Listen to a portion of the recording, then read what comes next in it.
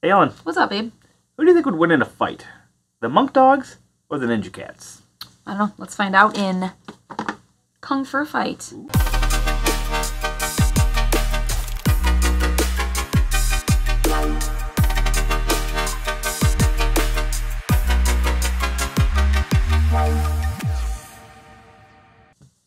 Hi guys, before we start talking about the game, I just want you to look at this.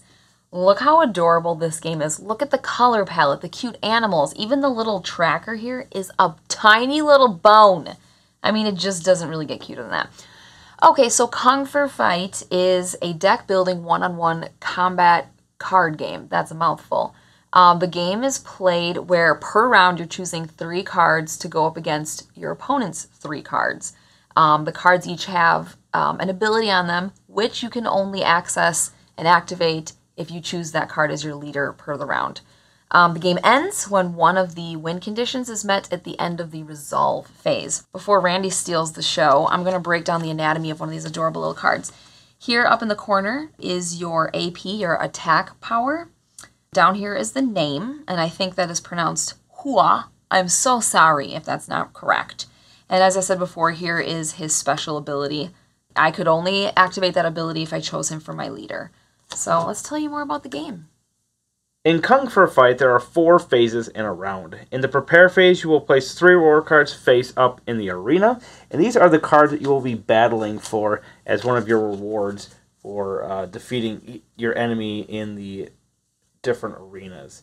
There are a few different kinds of cards here. These are like various ability cards that will happen that will give you either SP or other benefits. Here we have Return. Your opponent loses 2 SP. Take back all your animal cards back into your hand. We have a Mushroom. You can put 1 mushroom on your side of this arena. You gain 1 AP. So that's just like a permanent that you get every round. You'll be able to put 1 mushroom out and get an additional AP. Break. Reduce your opponent's SP based on the difference between your AP. So if you have 0 or 2 more AP than the other person, they lose 1. And then, for instance, 7 more, they would lose 5. So there's a whole bunch of these, including some of these like mercenary type cards, in which these are functioning the same as the cards that you start with, and they are cards that can go to either team. So you put these 3 cards out at random, and the winner of each one of those arenas will end up getting those cards. During the plan phase, you will pick anywhere from 0 to 3 cards to put out, because that is your starting card limit. Now, your card limit can change up to 5, but we'll touch on that here in a little bit. You can play anywhere from 1 to 3 arenas. Now, we mentioned the 3 different cards there, which are the arenas. So you could place up to 3 cards, as I mentioned, in 3 separate arenas. You could put 3 cards in 1 arena. You could do any kind of combination between these arenas, and that's all done secretively. And after you're done, you will reveal your cards and figure out who the winner is of each of the 3 arenas. Whatever card you put on top of any given arena is called your leader. Ellen touched on that if you remember. And that is when you get to also activate the text ability. So we have Raihu here. When you play Raihu to an arena, you get to place 1 of those tokens on each of the other 2 arenas. So he comes along with 2 tokens that you get at the beginning of the game, and that gives you an additional 2 AP on the other 2 arenas. We have another one here. We have Hikaru. After the combat is resolved, you gain 3 of these temporary weapons. Now these weapons are a one and done. You put them on a card, it increases that attack value by 1, and then you discard it out of the game. When you've decided on what your team is going to be, you will reveal your player screen and then resolve each of the 3 arenas. So these have these cute little paw prints for Arena 1, Arena 2, and Arena 3. You then resolve each one of the arenas one by one. So I have nothing in here, whereas Ellen has a 2. So she's going to automatically win that, and she'll be able to take that reward card directly into her hand and play it even in the very next round. In this one here, it's 3 to 4, but let's take a look and see if she actually wins or not. She has, if your VP is greater than your opponent's VP, you gain 2 AP in this combat. So we're at 0 each, so that won't apply here. If you win this combat, you gain 4 of those temporary weapon tiles. So she would win this one also, in which she would take the break card. Now she will reduce your opponent's SP on the difference between your AP. So if it's 0 to 2, since we both have 0, I would go down 1 SP on that track. Finally, we have a tie here of 4 to 4. And this is when resolving this combat, I may add 1 to 4 of these temporary weapon tiles to this arena. I happen to start with those because I am the Ninja Cat. So I could put 1 of those tokens on here and then make it a 5 and win that arena. This arena would give me Boom, which is put this card in front of you. And then the more of these Boom cards that I collect, I will reduce the number of SP from my opponent. You track your spirit points and victory points on this round tracker right here. Now this is your victory points. It's an odd little track because you can see it just keeps going round and round. But there is a reason for that I'll get to. The SP here, as you lower SP of a certain player, their token goes down, and when they pass certain thresholds, they will be able to have additional cards that they can play per round. So for instance, if I'm here at 08, I will now be able to play up to 4 cards during that prepare phase. If I get all the way down to 4, I can have 5 cards. If you have an instance where your teams are tied, so here is a 2 and a 1 to equal 3, and 3 on this side, where the text ability does not change that number at all, then you have a draw. And that is, again, determined by individual arenas, and then you actually will leave that reward card there for the next round. And in the next prepare phase, when you are refreshing these other cards, then you will add to this. So now when you win that arena, you'll have 2 or more cards to be able to win. In addition to winning in each of the arenas, you will also go up 1 victory point. Going back to this little funky round tracker, you can see that you're going to be chasing each other kind of around and around this track. So it's not a matter of how many victory points you get throughout a game, it's how many victory points you're ahead of the other person.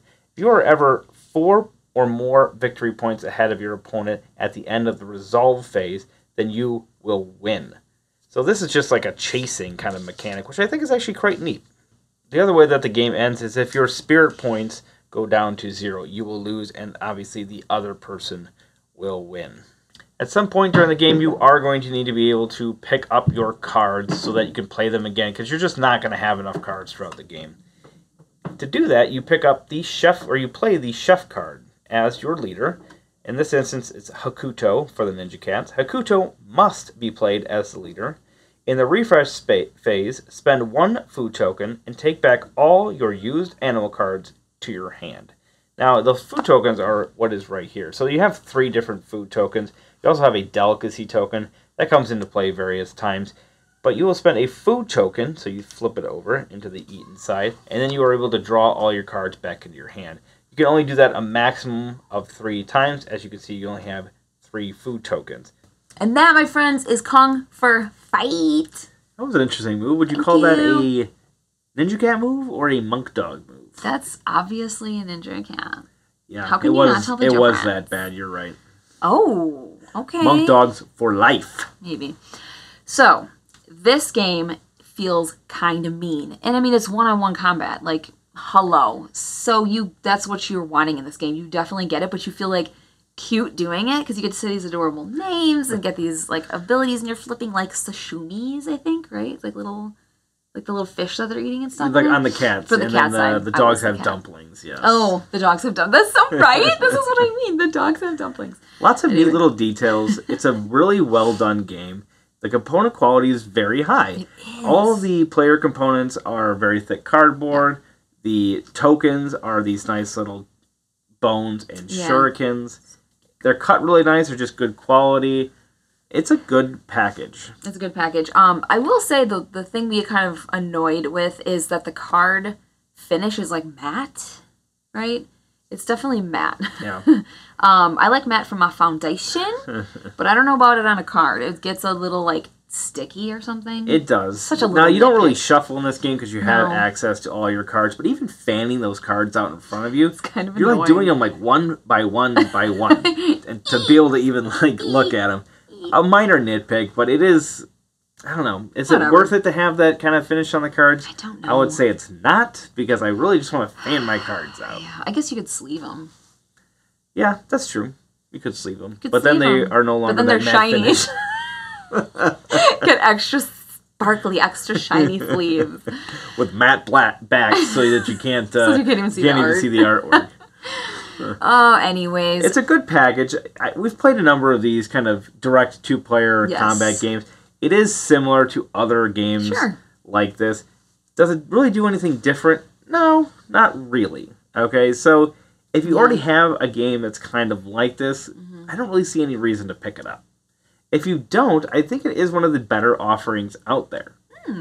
They have a lot of the abilities on there that you can add tokens to them at the end of the round to, just edge over and beat your opponent.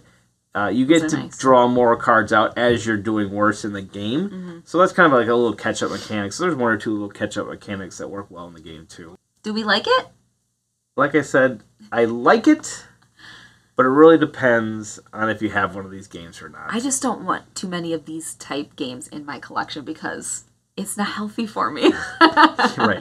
Even though it's supposed to be direct combat, if you have any problem with a take that game, even though I don't consider this a take that because you have to take that to each other, when you really try to load up on a spot and then you play the card that says, well, if you are the lowest card by so many points, you automatically win, then you're like, oh, jeez, I just spent all this time or all this, power on one thing just to have it slip through my fingers.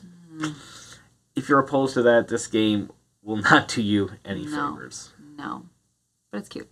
It is. All right, guys, we will see you on the next review. Bye.